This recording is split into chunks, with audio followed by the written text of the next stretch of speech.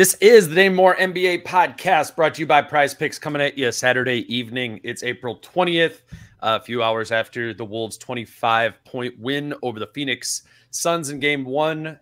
And because it was such a earlier start time today, we got the chance to go into the locker room after the game, do the post-game, get post-game quotes and all that, and be able to put together a little bit of a immediate reaction episode for this evening.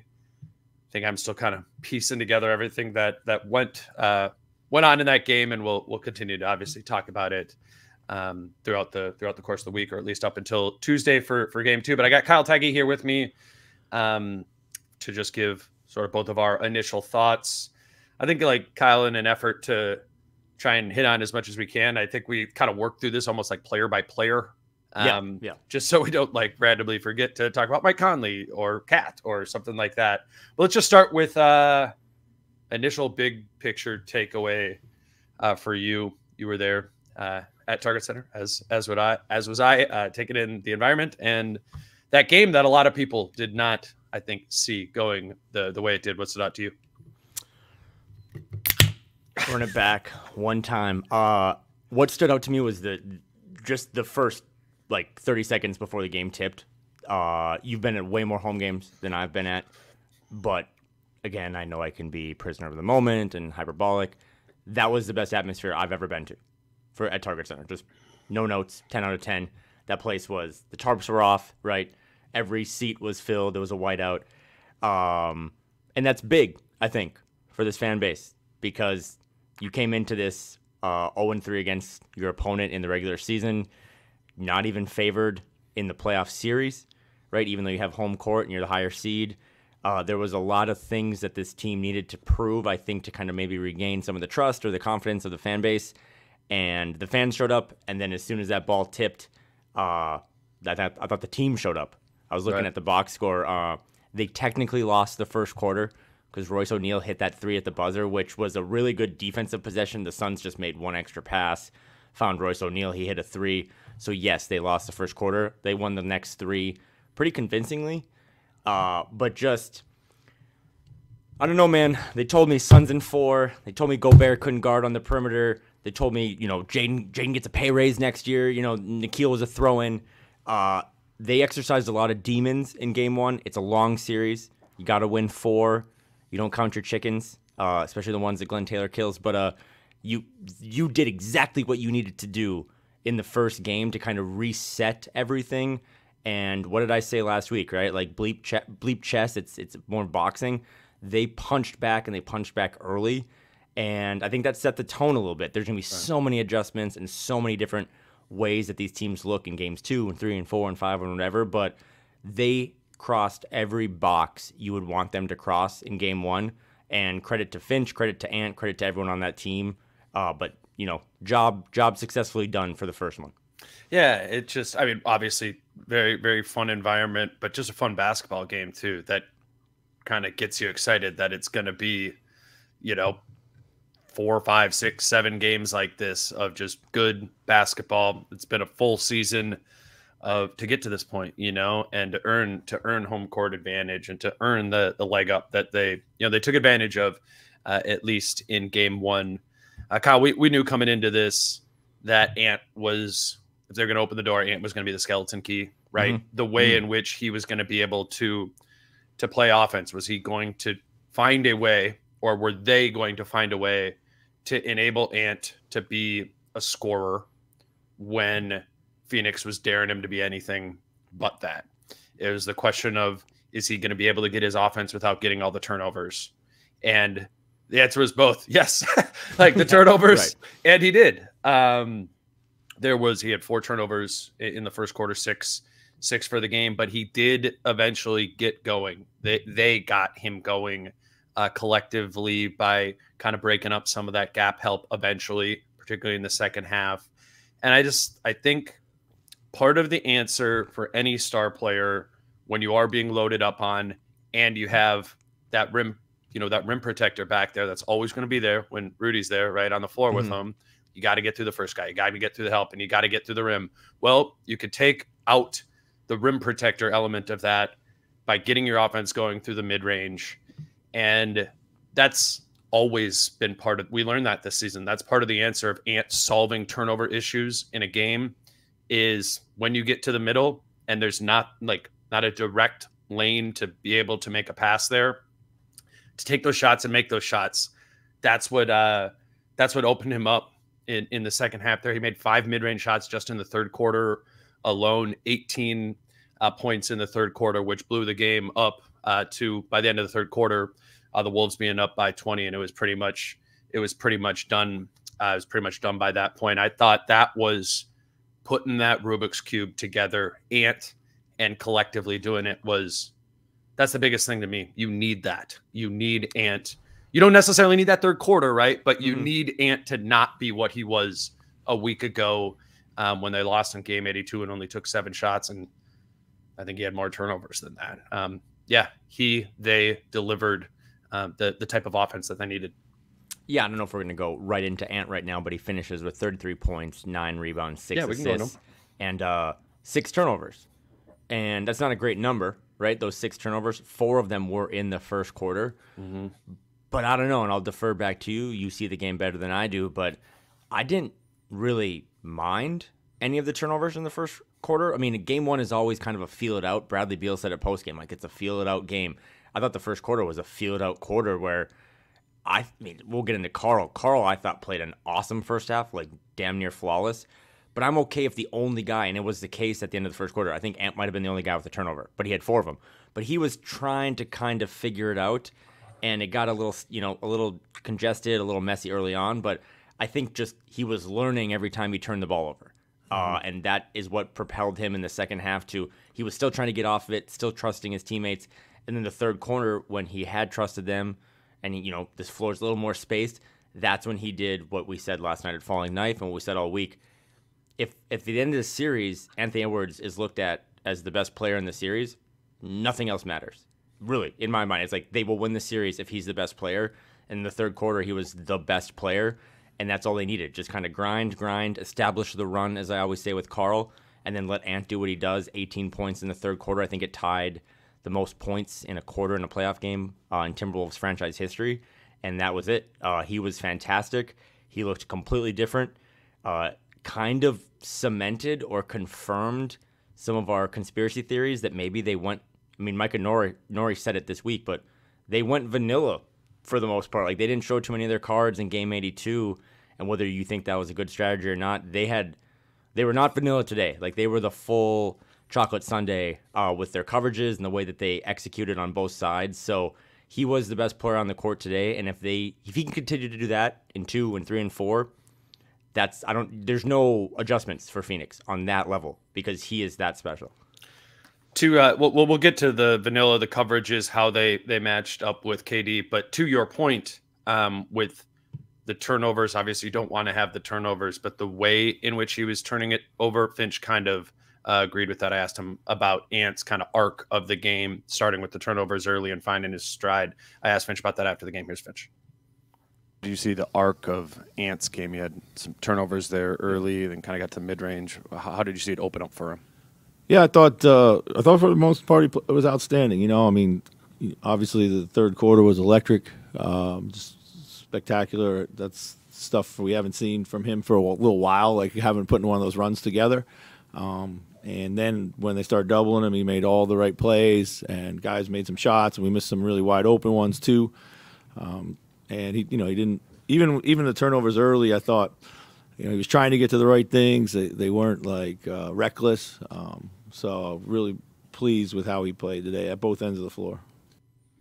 Kyle, I think that's like to have that, and to have him even just have a quarter where it was like, all right, this is what I got to do. Like, knowing that moving in to the second game, if it, you'd be, even if the Wolves would have won and Ant wouldn't have been able to find that rhythm, you're a little bit more concerned about game 2. I think, and we will see how Phoenix adjusts here, but it's good that Ant can kind of take that, put it in his bag. All right, we did this. This worked. I know I can do something against this team, which he had not been able to do the entirety of the regular season. Let's kind of shift to KD. because Ant shifted off of KD in this matchup. We were, that was one of the big questions this week when we were talking about this. How are they going to match up? Who was going to guard KD? Ant guarded Durant in those. They played the Suns twice in the final, week and a half of the season or whatever it was. Ant was on that matchup. Didn't work that well. Nas started one of those games and he was on Grayson Allen. Cat started game 82. Cat was on Grayson Allen. Well, they switched it all up, right? In this one, they put Cat on KD. They shifted Ant onto Beal. Conley went on to Allen because, Beal kind of hurt the Wolves in game 82 as well when Conley was on him, kind of, being able to adjust there. And, you look at the game that KD had, he had a big one, but he was kind of the only one who had a big one. And yeah, he hit those on Cat, but they were kind of the type of shots that he would have hit on anybody. It was the lethal KD part of it. What just kind of seeing that was the way that they matched up was kind of what we were anticipating, right? What stood out to you about how they approached that? The most exciting play of the game was the tip, because when Nurkic won it, you got to immediately kind of see the coverages, right? Because Nurkic wins the tip, and all of a sudden everyone scrambles to go to who they're supposed to guard, right? And you didn't really know. There's no pregame report or of who's going to guard who. This isn't like YBL where you stand 5 guys in front of each other at half court and you point at your person you're going to guard. But then you saw, okay, Karl's chasing KD. They're going to put Jaden on Booker, and like you said, they're going to put Ant on Beal, and immediately you get excited because that's what I would have done. Right, that's what you would have done too, and then let Mike kind of chase Grayson Allen around, and then let the big centers kind of do it themselves. So, yeah, it was a really smart strategy by Finch and Micah and all those guys. But it was also, I was kind of texting you throughout the game, but it was kind of like a death by 1,000 mid range. I would be surprised if behind the scenes the Wolves aren't like, hey, if KD goes for 40, we'll let him get his, and let's try to shut off the water of Booker and Beal. You're not going to shut them down the entire series, but Kevin Durant, I even asked Ant post-game, how great is it to have a guy like Jaden? And I said the word shut him down, and Ant's like, well, you didn't shut him down, but you hold Kevin Durant to 31 in a playoff game, that's pretty good, and he had to work for it. It was 11 for 17, it was very efficient, but he did have to work for every bucket he made, and then he just said, hey, you do what you do. He hit one shot where I think Gobert, Karl, and Jaden contested him. He is one of the 10. He's one of the 5 best scorers of all time. So I think their strategy on him worked. Can Durant get 30 every game in this series? Absolutely. But I think they made him work enough. They definitely made him work on defense a little bit when we get into Karl, and Karl just would get the ball in the post and go quick and kind of do that little turnaround. But I thought it was a great strategy, and I was really excited again on that tip to be like, okay, they're not going to put Ant on KD. Maybe in cross matches or throughout the game, maybe things happen. They did play a lot of zone, so whoever asked the zone question last night at Falling Knife, whenever did you notice that too? When KD was at the 5 and they take Nurkic out, they went zone all the time. I don't know if I love that, but to kind of bring it back to Durant, they made him work 11 for 17. I think he can do that every single game. But shout out to Jay. Not to pivot to Jaden quick, but I thought that might have been Jaden McDaniel's best defensive performance of his career. He only finished with 9 points, but Nickeil's going to get a ton of love for navigating screens, and he deserves it. But go watch some full possessions, 24 seconds of Jaden just navigating one screen after another, and he's glued to Durant. It was just really impressive. We should say that McDaniels was predominantly on Booker, but you're not wrong to point out that he was on, that he was on Durant too. That was kind of a shift in the second half. We can talk about that with Cat a little bit. Cat didn't play much in the second half. And then they started prioritizing the Durant matchup more. And when they could get away with it, putting McDaniels on Durant, I think that's worth, noting that I don't think they will, if Durant does this again, he was 8 of 12 from the mid range, 11 of 17 overall, 31 points. It did work in the sense that, he was, like you said, if the one guy goes for 40 and the other guys don't, you'll be all right. At the same time, you want to make it as difficult as possible on Durant. And the answer for doing that is, probably a bunch of different options. You showed him different looks throughout the game. Cat was the primary, but Jaden got some too. Here's Ant on KD and and just that matchup there. See or hear the playoff experience that he has? Do you sense a level of poise that you hope to get to someday? Yeah, man. Did you see him in the third quarter? I felt like we were supposed to be up 15-18 in the third quarter early.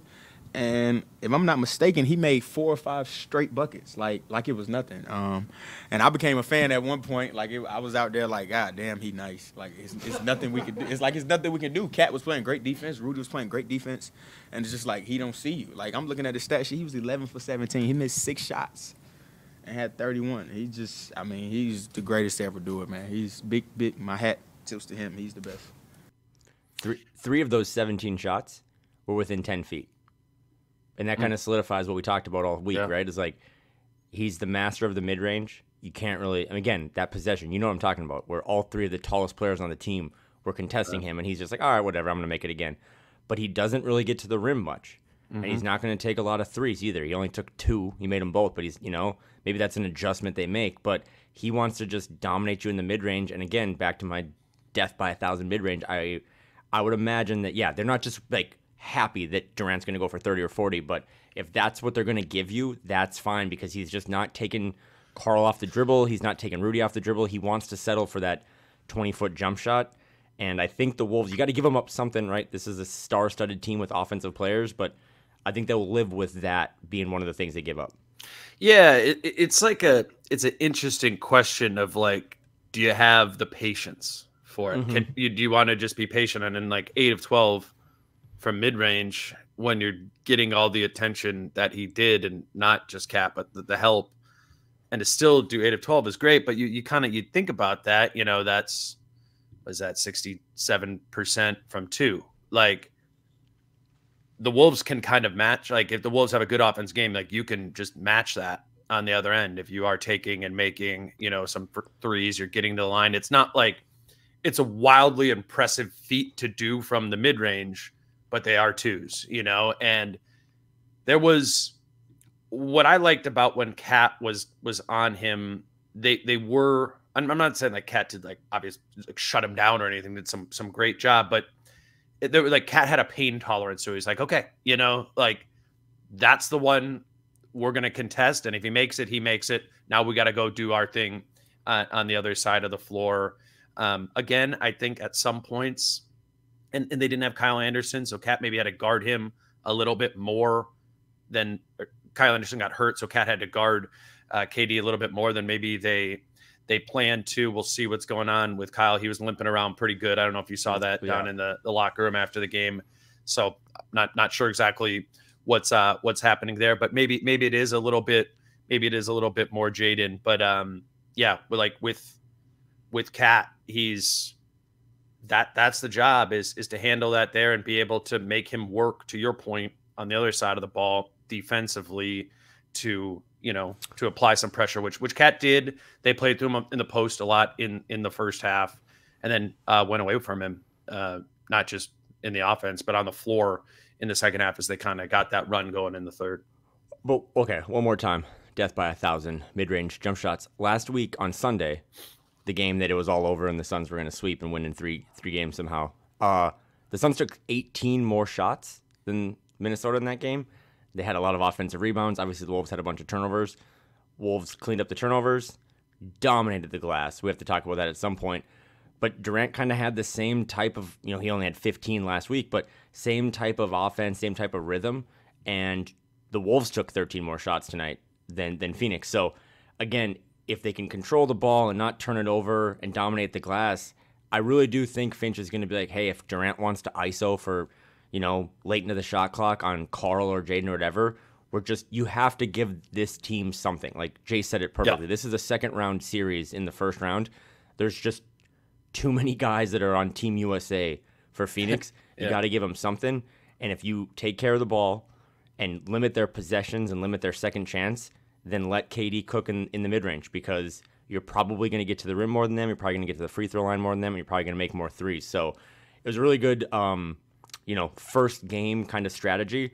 I know we got to go to break, but we cannot start with Ant and then transition to KD and not at least go 10, 15 seconds on again, hyperbolic, but what I thought was one of the coolest basketball moments I've ever seen.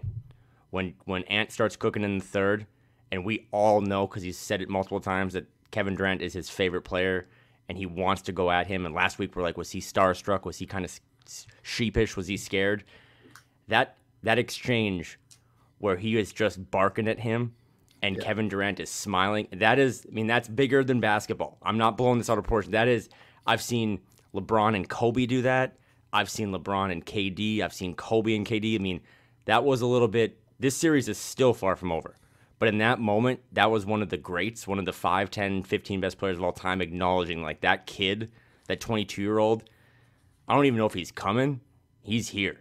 Right. And that was a cool moment for Ant and for KD. And in post-game, even like you said in that audio clip, Ant acknowledged that he's still a big fan of KD. But what a cool moment for him. What a cool moment for 18,000 people at Target Center. Yeah, it's a mutual respect matchup for sure, and also wanting to beat each other, and that's why this is gonna be fun. For the next couple of weeks, is that over and over again, and it's kind of gonna be who wins more of those matchups too. Might end up swinging this thing. But yeah, let's grab our first break here. Today's show is brought to you by Supreme Lending, and the Dream Team at Supreme Lending serves Minnesota communities by helping you understand the true value of a home. Supreme Lending is a national top 25 mortgage lender whose vision is to help enrich the lives of their customers. Because, as we know, right, it's important. The home court advantage, as we saw tonight in this game, it's important to feel comfortable at home. So if you are in that process of home buying and financing your home, what we want you to do is check out Supreme Lending by going to TWolvesMortgages.com.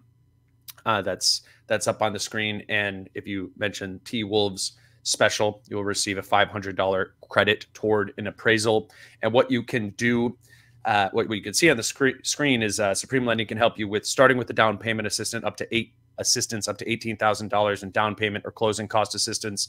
They can help you close within 8 days. The Supreme Lending team has the ability to close a loan for you in as little as 8 days, which gives you that advantage in getting your home. And then they also have a $25,000 close on time guarantee, a closing guarantee to assure you that they will get your deal done on time. If you are ready to get started, scan the QR code on the screen here, or you can call them at 612-431-2299 or head over to TWolvesMortgages.com, mention T-Wolves special to receive a $500 credit. And then also today's show is brought to you, as always, by Prize Picks. I was just I wrote down what all the Prize Picks numbers were, Kyle, before the game. Maybe you can kind of help me through here. I wrote them down too in the app. I went over on a lot of them. So, I mean, a lot of them were more than. What did Ant finish with in this game? Points. What did he have? 33? Yeah, so his number was more or less than 25.5. So he hit that one. Jaden McDaniels was 9.5. Jaden had 9, right? Yeah, you're gonna be a sicko if you're doing over on Jaden McDaniels points though. But 9.5 was low. I kind of liked that one before. I mean, there's gonna be an opportunity for Jaden in this series. Katz was more or less than 18 points. What did he finish with? 19. Green bar. Yep, green bar. Mike Conley's was 12.5. We'll talk about Mike in a little bit. He really struggled in this game. Did not hit that.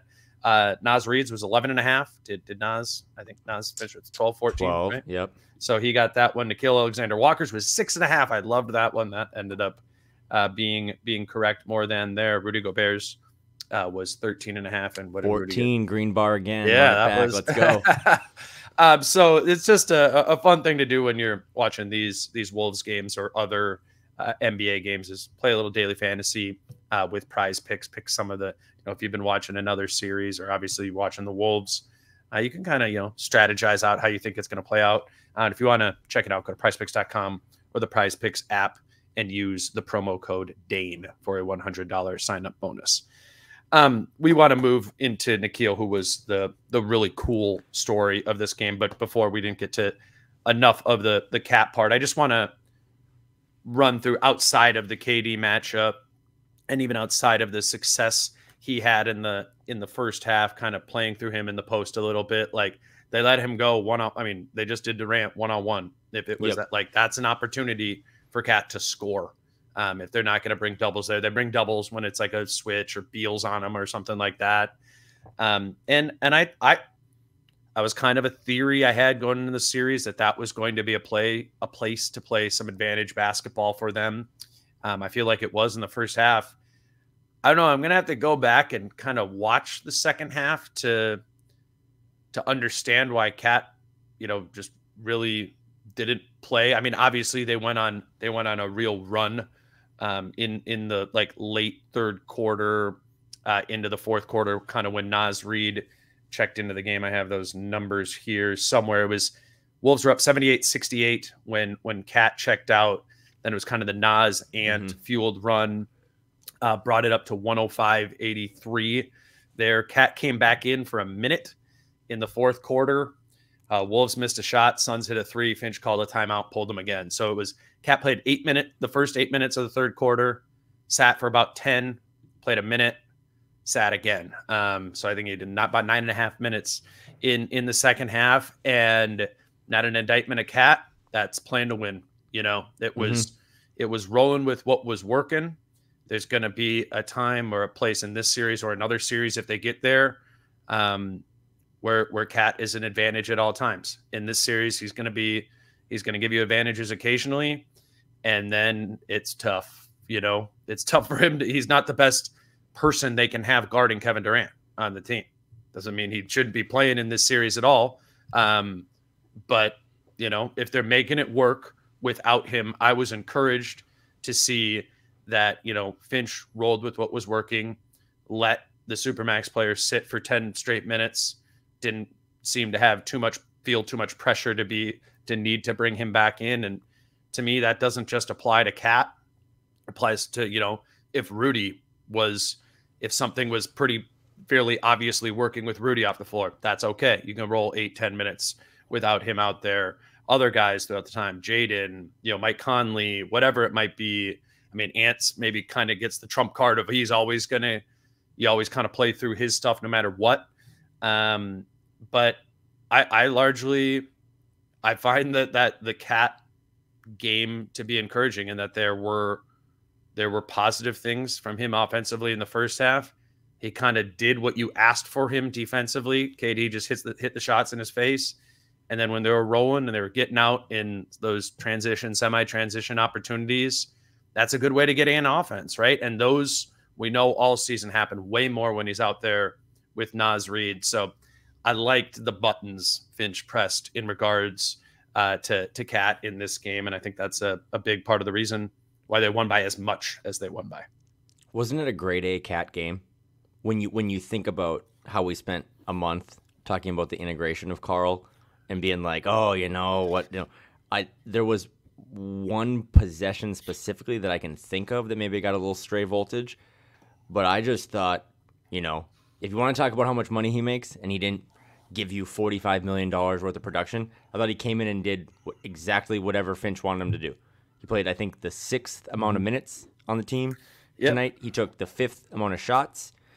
He did have a couple turnovers. They're both in the second half, though, in that third quarter, where I think the first 6 minutes, the Suns were really pushing and the Wolves got a little weird. But, a minute and a half into the game, he caught the ball in the right block. He did get doubled, and he did what everyone hates what he does. He threw it over his shoulder, but it was the right move to Rudy. Easy dunk. He had a possession where he caught the ball at the top of the key, just gunned one into Ant for an easy little bucket when Ant cut to the rim, put on his goggles.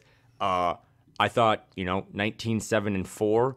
Also 8 for 8 from the free throw line. That was big. That fueled the first half offense because they were in the bonus early in the second quarter, and that's when was like throw it to him. And that's when posting up is smart, right? If you're in the bonus and it's either Kevin Durant or Grayson Allen trying to guard you, so he got a couple times on KD right block, just dribble, little hook, and that's why I'm saying it's like a grade A performance because Finch said, I need you to do this, this, and this. Karl did this, this, and this. And then he's like, third quarter or fourth quarter, I'm just not going to play you much.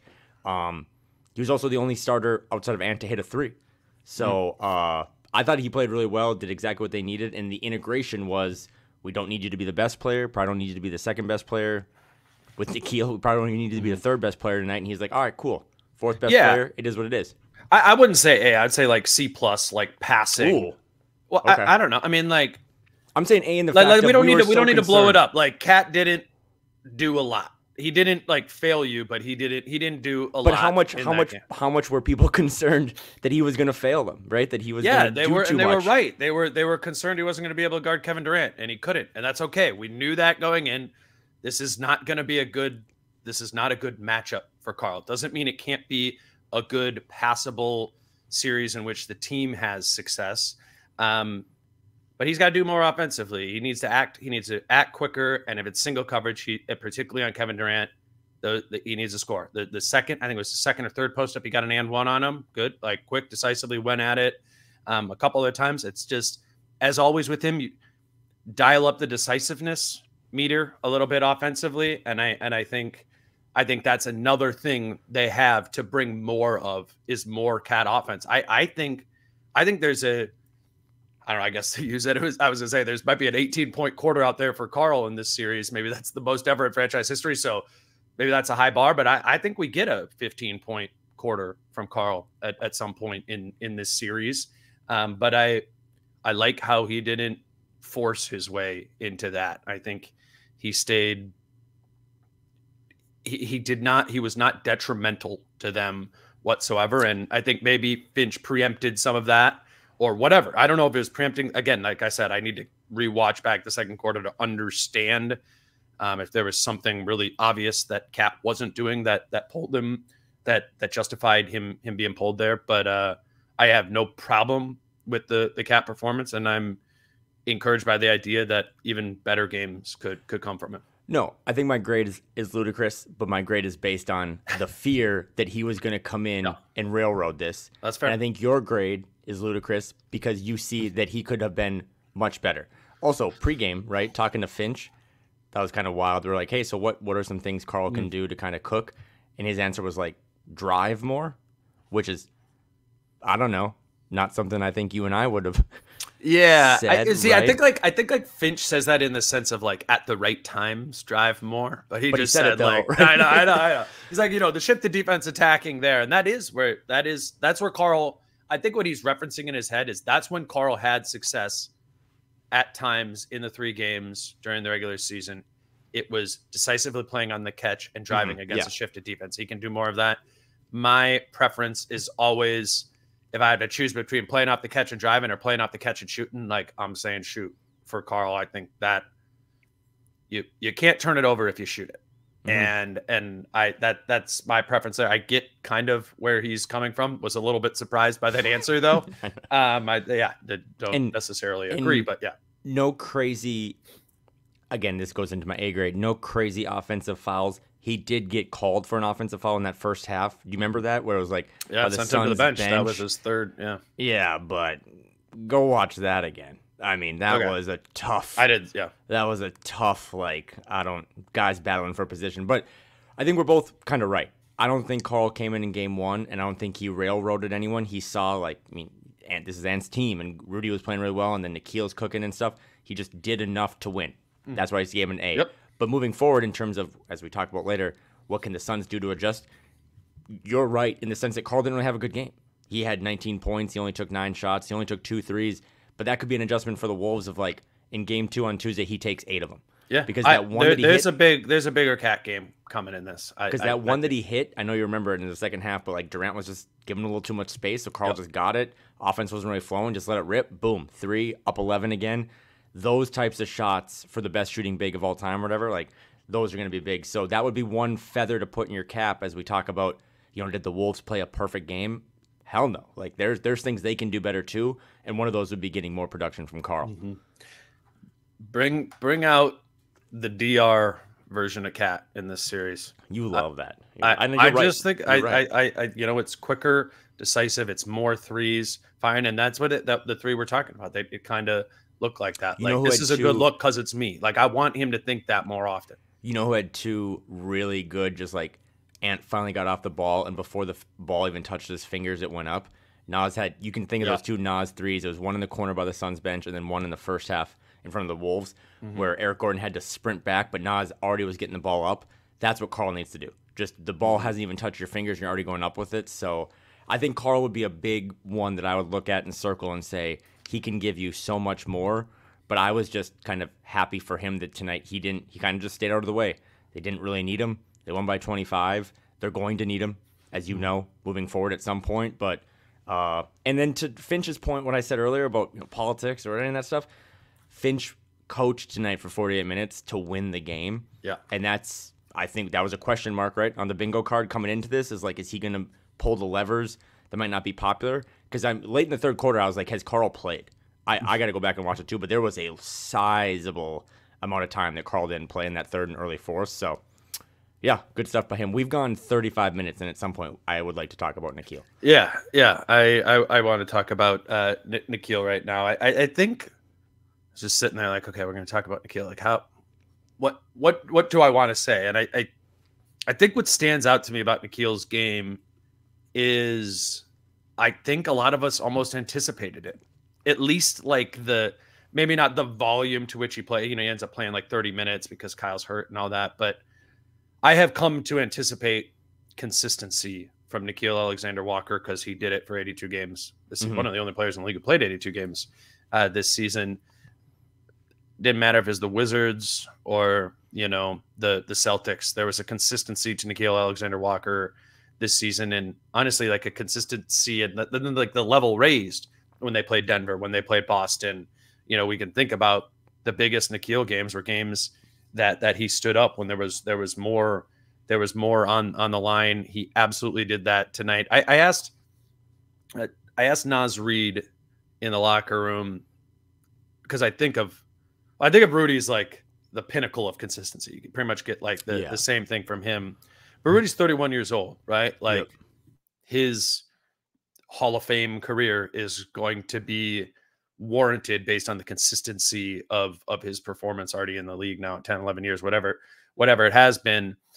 I think what's so impressive to me about Nickeil and Naz's consistency is them doing it at 24 years old, right?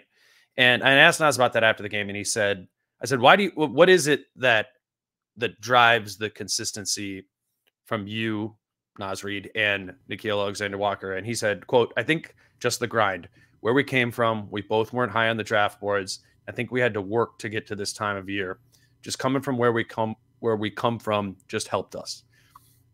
I then mentioned that Naz said that about Nickeil in the locker room when Nickeil was on the podium. I thought this was it's a little bit long, but this was a really cool Nickeil Alexander-Walker answer, I thought.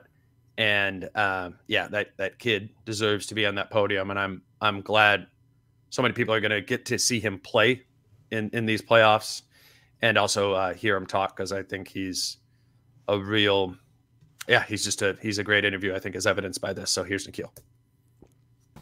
Naz just said in the locker room he thinks your consistency and his consistency comes from kind of having to earn it in the league, and the paths that you guys take. How do you see that to be true? I agree 100%. I had to learn what was going to get me to stick, and I had to learn what was going to make me a better player. I got to work. I'm not blessed in that way of taking the summer off, coming back, and I'm the guy. So for me, it's just enjoying that, though. Like, I love to play basketball. This is a game I love. I wanted to be here since I was a kid, everything I dreamed of. So just putting in that work, trying to be great each and every day and improve. And I think what Nas said is 100% true, because it is a lot of the hard work. And to be consistent, it's a lot of work. You got to do it day in and day out. And in this league, to have success with so much talent, from guys who don't play to guys who do play, you got to know that not every opportunity is just going to be given to you, handed to you. And I've seen it firsthand through my experience. Starting, not starting, coming off the bench, playing DMPs like crazy. Like, I've been everywhere. So for me, it's just about what can I do to bring some peace to my life, some consistency each and every day, and that's just working. Is this a hot take? You're there all the time. You're at all of these press conferences. By the way, I think we should acknowledge when we say that Nickeil was at the podium, because now we're in the postseason. Like, podium games are kind of a thing, right? Game. Like, it's kind of cool. Like, when you get to go to the podium now in the regular season, you talk to the coach post game, but then you go into the locker room, and that's when you interview these guys. But now, if you have a really good game, they send you up to the podium, and it's awesome. But for Nickeil, there's some irony or some beauty or some poetry in the fact that like Nas had those quotes about Nickeil, because we love Nas because of his story. He was really good in high school, kind of flamed out in college, undrafted, and then he's kind of built himself back up. Whereas Nickeil was like a lottery pick, and he was that dude. And he was I mean, you said he's 24. I just checked. Like, he's just turned 25, but he's 25. Like, he's a young guy in this league. And he was kind of left for nothing. You know, he was just thrown into the Mike Conley trade. DNP's like crazy. Yeah, so I do think, so my hot take, like, he is, to me, the coolest quote on the team. And anytime he does talk, I just love listening to him, because you can tell that it's not media training or, like, it's not bullshit. He really knew and saw that, like, if I don't mature and change, I mean, he talked about, like, what he was like as a younger player in the league. He's really figured it out, and he talked about, like, I deserve some of these shots that I get because you have to, like, I play good defense, and, like, defense is what keeps you on the floor. So he has solved the NBA Rubik's Cube of how to be a guy, fall off that pedestal, and kind of climb back up that pedestal. And to your point, you tweeted this out earlier, I'm happy for that kid that the whole world is seeing it now, because he's not the MVP of this team this season. It's Rudy Gobert. He's not the best player. That's Anthony Edwards. He's not the coolest player. That's Naz Reid. But, I mean, 82 games is kind of a stat. Like, you watch Nickeil Alexander-Walker play and fight around screens, he might be the best player in the league doing it. And then to play every single game, it's a testament to him. The same way. And he never gives it up. So tonight really is. I mean, Ant was great. The KD interaction was awesome. Rudy, all this stuff. Tonight was all about Nickeil Alexander-Walker. It was the Nickeil Alexander-Walker game. He finished as a plus 28. Yeah, man. Team high, 18 points, 7 for 12 from the field, 4 for 9 from 3, 4 steals, ties a franchise record for steals for a player off the bench, and 1 turnover and only 2 fouls. And with all due respect to Jaden, no one had to defend harder and run around more. And like in soccer, where you track how many miles a guy runs, no one ran more miles tonight than Nickeil, and it was a perfect game. Literally 10 out of 10. That's an A. Yes. They if you take out the garbage time that the Wolves won by 5, there in the 19 minutes that Nickeil sat in this game, the Wolves lost by 8 points. Well, do you remember the possession where KD cross matching and he was on KD and he was fighting? He's like, I will not let Kevin Durant catch the ball in the post on me, and he battled his ass off, and I think he got in front of him, deflected, got a steal. But that is Nickeil Alexander-Walker in a nutshell. He is a 3-and-D stud, and he is the lifeblood and energy of this team. And I was just really happy for him because he's a really good guy, and they do not win that game without him. And I would imagine moving forward, adjustments, all that stuff, he's going to continue to play top 5 minutes on this team in this series, even if he's coming off the bench. What are you looking for in terms of adjustments, things that Phoenix can maybe do differently going forward? What do, like, you're thinking ahead of, like, what can Phoenix do more of game 2 that you got to be ready for if you're the Wolves?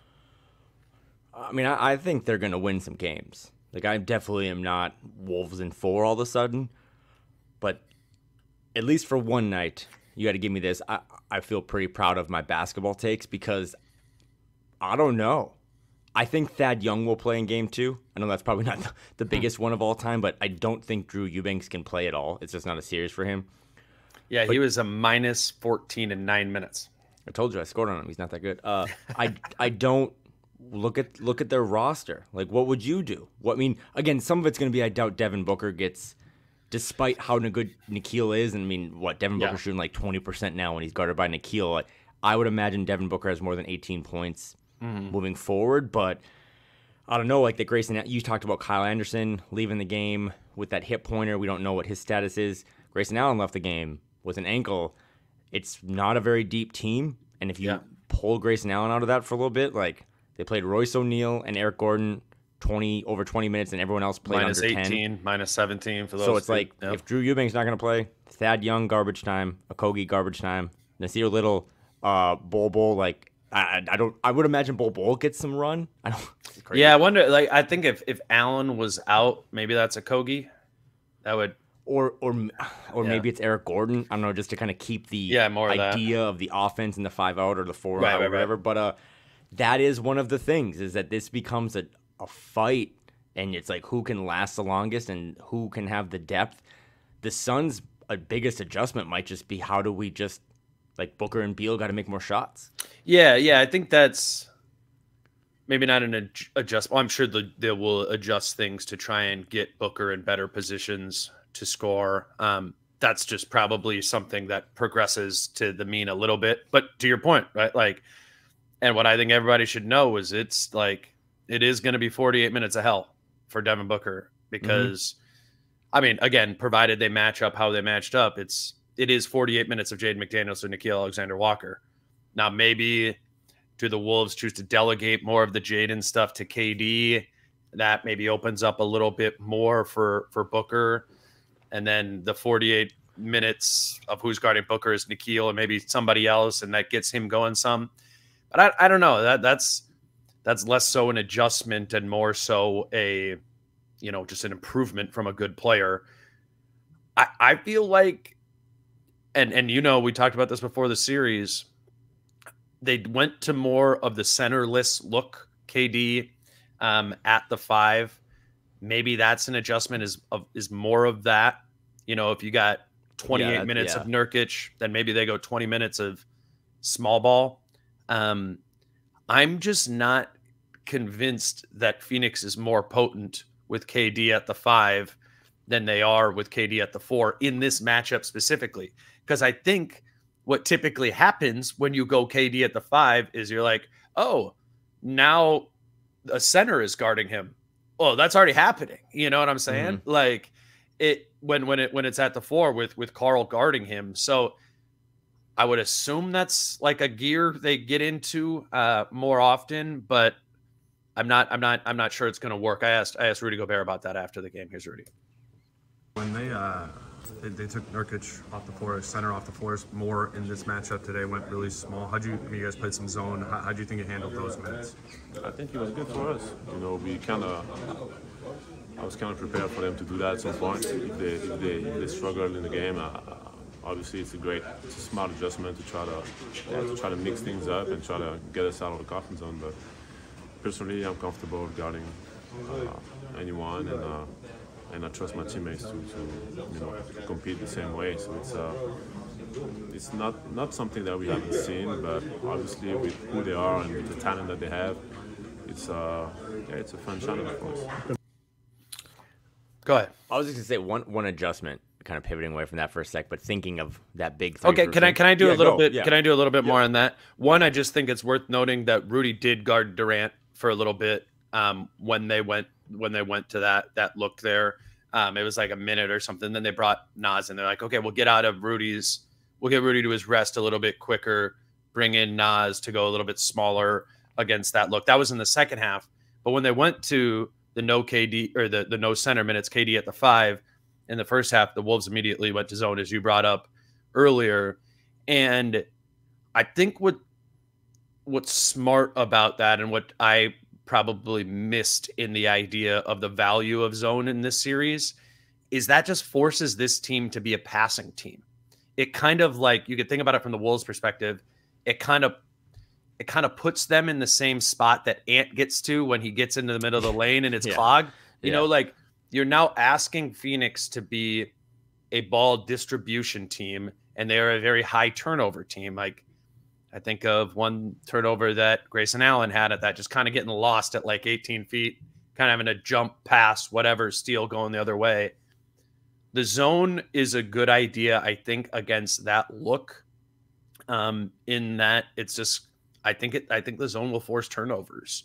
And now I don't think you can always do zone, right? Like if they do go to KD at the 5 for like 15 plus minutes, like they're going to probably figure that out some. So you do need to have that other gear of like, all right, if we're not in zone, are we doing Rudy on KD?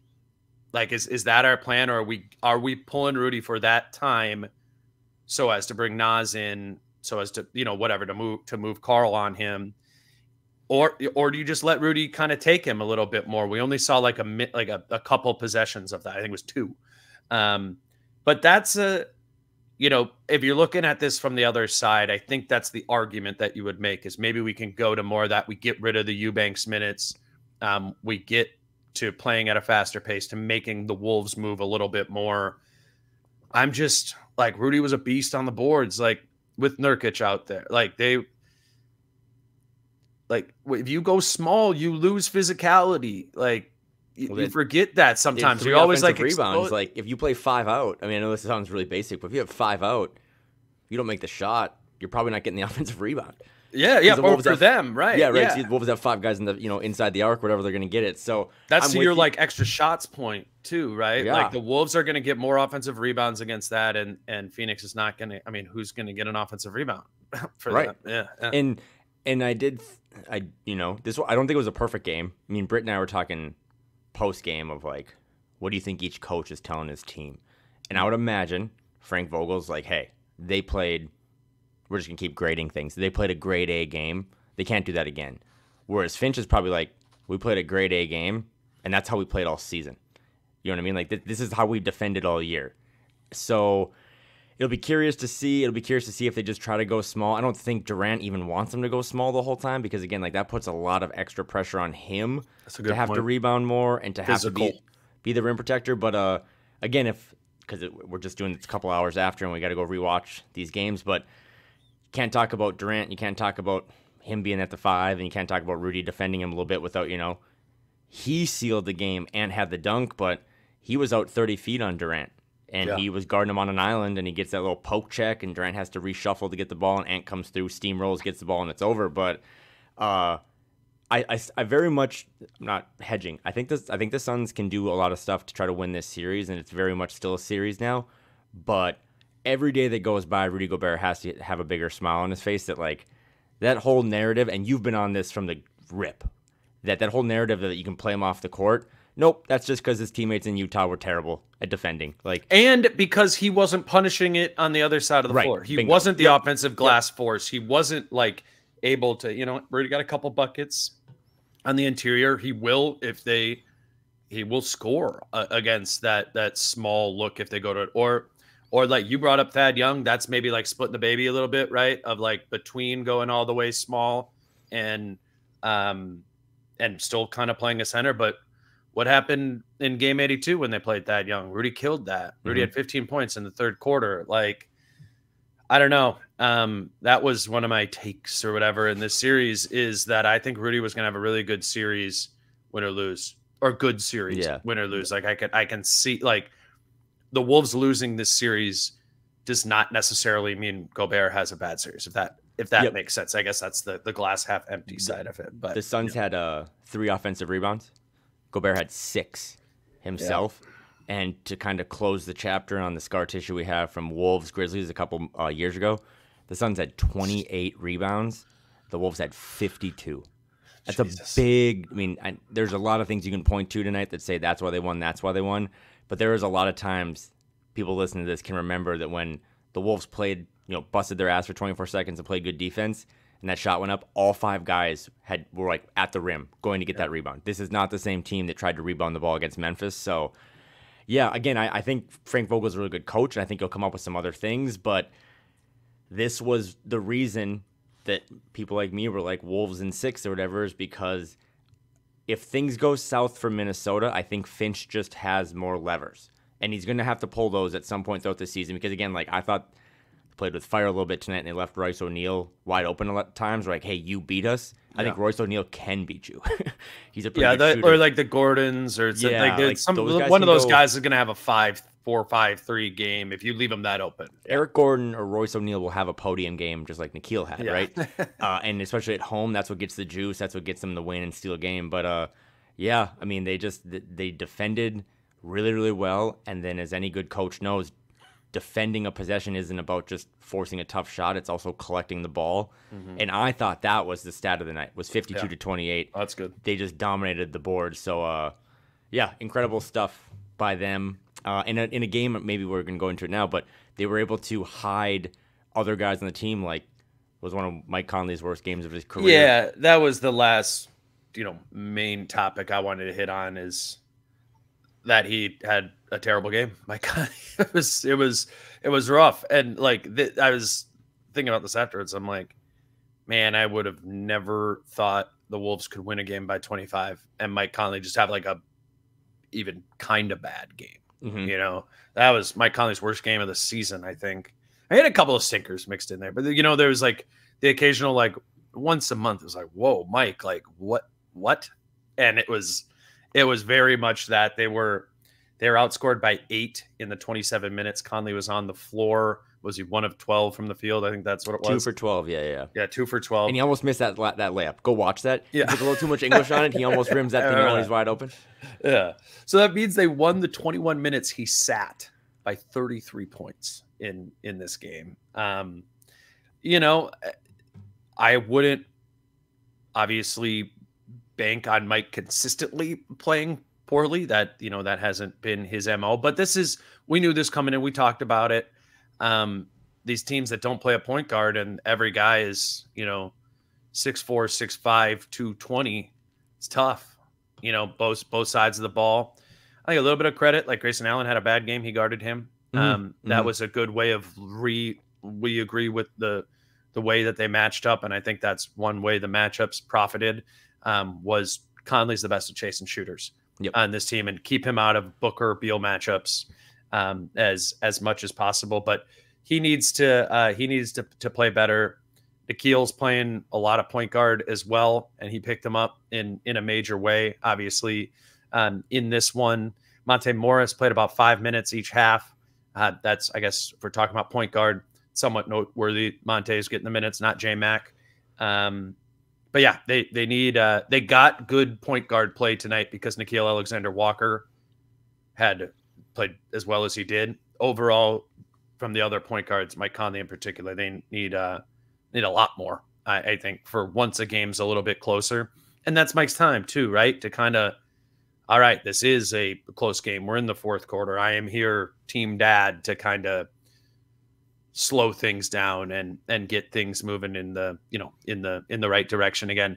I think I wanted to play this because as poorly as Mike Conley played, I think a lot of the players brought up at practice this week that Mike addressed the team on the first day of practice this week, and just kind of reminding everyone how important or how rare it is to be on a good team that has a chance, you know, to go to the conference finals, to make a run. The last time Mike Conley was in the conference finals, he was 24 years old, you know.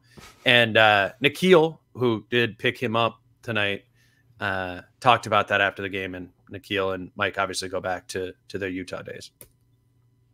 Sounds like Mike Conley spoke to you guys just about how much this playoffs means to him. What was the impact of that for you to hear him say what he did? I mean, Mike is like a big brother to me. It's my OG, and so he's helped me tremendously throughout the season, even dating back to last year, towards the end of my third year when I got to Utah. The bond that I've been able to kind of grow with Mike through these years has been special, and I think everybody wants it for each other. And Mike being the OG, the leader, everyone has the utmost respect for him. And when a guy comes out and says what he says and his approach and what he's about, it's all about just being there for him, next man up, everybody coming together. And I think it was very timely, and we did so tonight. I just wanted to plug that in there because I think Mike played a role in this win in that way. And hopefully his play can kind of pick that up beyond that. I know you're going to do another one of these on Monday morning with Jace, so no better person to have on than Jace, who's been doing the Conley Corner stuff. But I'll be curious because I know you and I are degenerates and we're going to rewatch the game after this, but I thought Mike Conley played bad, but I don't think Mike Conley took bad shots. If you go back and kind of look at him, like I thought there was no, dude. I disagree. In the first half, he was pressing, man. Well, okay. Can I talk for a sec? I also think Grayson Allen, as much as you can get under Mike Conley's skin, Grayson Allen was getting. He had that one where he kind of went up for the layup. I thought Grayson Allen kind of bodied him. Mike fell down. I also thought it was ludicrous. Yes, I'm a fan. Yes, I'm biased, but that like Grayson Allen didn't get a flagrant one on that elbow when he went 2 elbows to Mike Conley's face. I think that kind of. So maybe you're right. Maybe he was pressing a little bit because he was a little flustered. But I don't know. I remember he had like a 5-foot bunny that he missed. Yeah. He had a really good 3-point attempt coming off the screen with Rudy. I mean, those are the same shots that Mike makes. For sure. No, yeah, right? yeah. There was some. I I was just talking about at the beginning of the game. I think Yeah, he yeah. was kind of like, I'm not sure. Like Ant had some of the turnovers early on, and it was like, all right, well, I think he was like, I just don't want us to lose this first quarter by 10, and like he tried to dial it up and kind of take some of that on himself. You're 100% right. I think he was like, it can't be 44-22 again. Yeah. You know, and he did press a little bit, but I go watch. I think Grayson Allen got under his skin about as much as you could. But he just, I don't know, I think he just did little things too. Like, even when he missed that little bunny and KD got the ball, he did deflect it off of KD. And like, that was a big possession to win. They challenged it to get it back. But yeah, I would imagine in the podium hemisphere, like Mike will have one too. But it is nice to him. Yeah, he had 7 assists and only 1 turnover, so he did kind of set the table a little bit. But that just talks to the depth of his team. And maybe Mike, that was one of the cool stories this week, as you just talked about, was he's desperate. I think Mike Conley is the coolest cucumber on the team and has brought an aura to this team that's really professional and mature. But something clicked in his head. He's like, dude, this team's really good. Ant said it too. He's like, Mike told us, like, this might be the best team he's ever been on. Like, we have a shot to do something. And maybe in the first quarter he got a little rattled. But the fact that they can win games again where, you know, Carl had a C+ game and Mike had a D game, like, you're focused on what Phoenix can do in game 2 and game 3 and stuff. Mike didn't play well. Kyle went out with an injury. Carl didn't really play well. Jaden didn't make shots. So I think there's a lot of, to go back to our regular season takes, there's a lot of meat on the bone still for Minnesota when you come back for game 2. And I would imagine that's going to be the type of stuff that Finch and his staff kind of look at is like, what did we leave on the bone that we can kind of gnaw on for on Tuesday night? That's all I got for main topics here. Naz Reid talked a little bit about the environment at Target Center in the locker room after the game. I'll play us out with that. All the chants, everybody's here, the whiteout, everything was crazy. I mean, I think this is my first playoff experience. Obviously, I watched it from the bench last year, but you know, being in the game, it kind of gives you chills. It was amazing. I think everybody who's here to watch deserves a round of applause. And I think we definitely need you again. I think y'all are the real 6 men. Nas. You know what's funny too? Mike didn't play well, and Carl, you know, we disagree, but like he didn't play as well as he could have, or whatever. I thought, again, eye test, first time watching it, go back and remember. I didn't think Nas played that well. He did have that cool transition kind of thing. I mean, he's just great. But there was a couple times where when they broke down the Suns' kind of defense, they threw a cross-court pass to Nas, and he was wide open, and he hits those, and he didn't tonight. And I think that's another little chunk of meat on the bone that, like, he's going to hit those. I agree with that. So to come out of a game, man, and win by 25, I mean, I don't know if you want to talk about Luka Garza. He just scores every minute he's in the game. But really cool, and it was a really important game. I didn't want to go over the top last night. We did our show and say that it was a must-win because it is game 1. But, you know, the series. I think it was, man. I know. I didn't want to say it, but I kind of felt it this morning that if they lose that game and now you're 0-4 against them, you just don't have any punches or bullets in the chamber. They did what they had to do. It could be a long series. Or, you know, what I believe, like keep calling it a glass jaw a little bit, like I think if they come back out and punch them again and play as 48 minutes like they did tonight on Tuesday, you know, the great Britt Robson said last night that it's math. This whole game is math. They went on Tuesday and you're up 2-0, and you're a team that hasn't lost 3 games all season.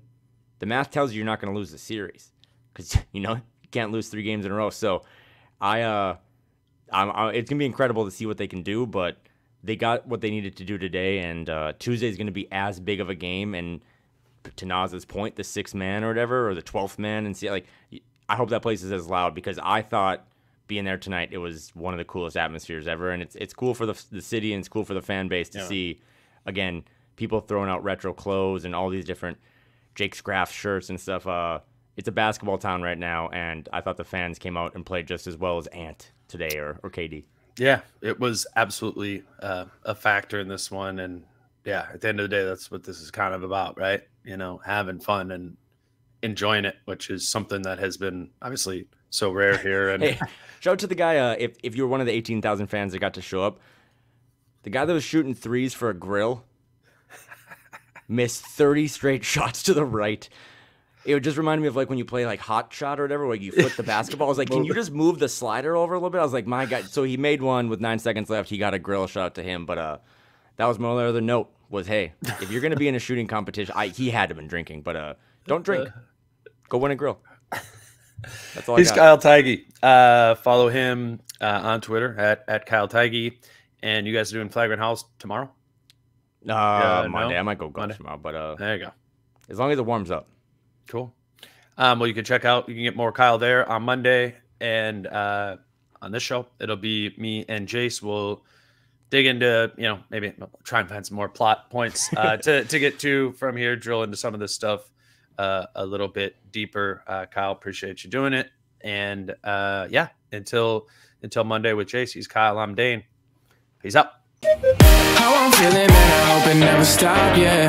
Green and hot so you can find me in the crowd, yeah. Don't let standards ever bring you down, yeah.